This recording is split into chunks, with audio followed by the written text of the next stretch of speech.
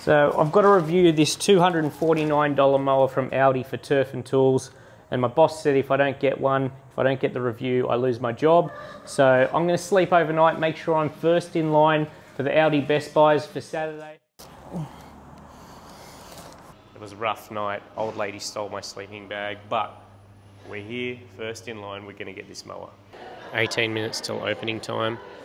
I'm already over this. Unfortunately, I went for a bathroom break and someone slipped in front of me, and I did hit him up. He is here for the lawnmower, so if there's only one, we're going to be in a bit of trouble. Oh. I guess this is where you're going to run. You want to tilt it up?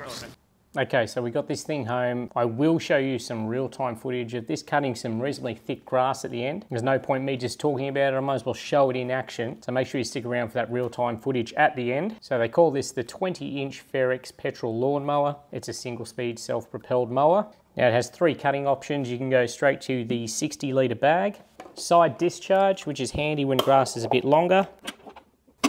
Just shoot straight out there. And your final cutting option, which is mulching, comes with the mulch plug. Oh, okay, I don't think I've put a mulch plug through the chute before, but is that upside down? Sits in there, and it will cut anywhere from 25 mils up to 75 mils. Is that meant to happen? Now, I don't know how hard you can be on this mower. It's $249 for a self-propelled mower. That's ridiculously cheap. So if you place value solely on price, as long as this thing cuts grass, which it does, it's a pass. So if you wanted to know, does this mower cut grass, you can basically end it here. Yes, it does. Whether you should buy it, that's another story. Now, obviously at that price, nothing is gonna be premium on it.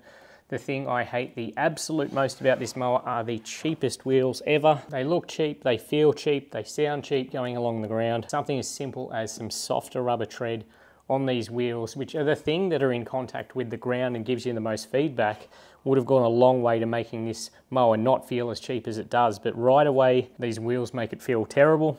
Because the wheels are so terrible and the tread is so terrible, it's quite easy to induce wheel spinning when you engage the drive, particularly if that grass is a bit spongier. Now, if you like doing burnouts, that might not be the end of the world for you. Now we're obviously on a very smooth surface here, but you could see the very limited pressure that I had to put on that. So I don't know if you can tell, but I'm not a fan of the wheels. It's a single speed self-propelled mower. For me, speed is a little bit slow. That's always going to be a problem with a single speed self-propelled mower. You're never going to make everyone happy. How does the mower cut? Cuts the grass. I'm yet to encounter a mower that hasn't cut the grass.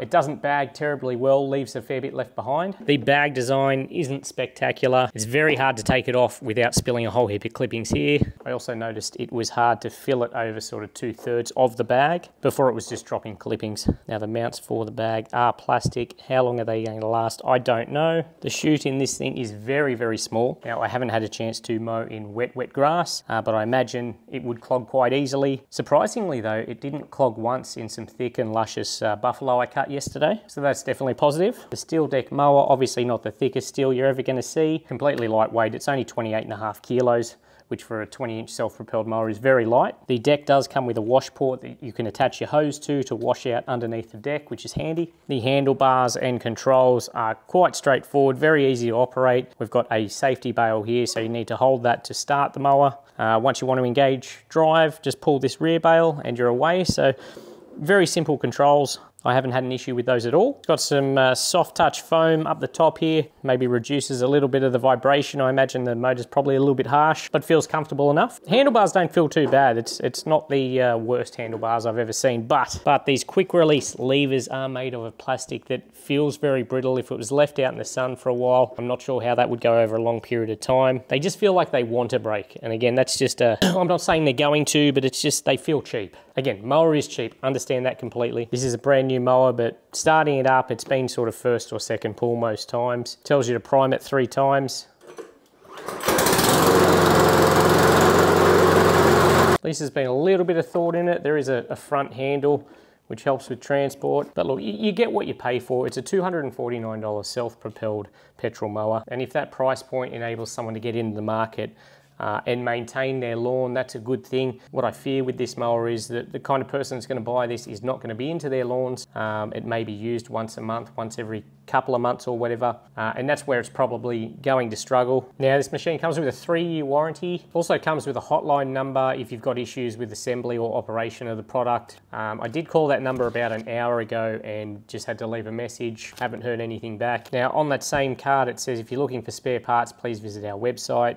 I went to look at the website and couldn't find this actual mower on there. The closest mower that I found to this one had a listing for 5 parts, one of which were blades, a blade supporting disc, carburetor priming assembly, blade disc supporting piece, and these are retaining brackets. So what happens if you break a catcher or something? I don't know. I assume that most people buying this will be buying it with the mindset of I'll use it till it breaks. And if that's you, good luck to you. At $249, it's hard to go wrong financially with it. Would I buy one? No. I enjoy my mowing and I like nice things. Maybe we can do a follow-up on this video. If you're in Western Sydney and you want to be a long-term tester of this thing for turf and tools, shout out to me, let me know. I'll bring it to your place. You can put it to the test for a few months and we can see what it's like after that. Anyway, here's some real-time video of it mowing. Hopefully this has been somewhat helpful to you.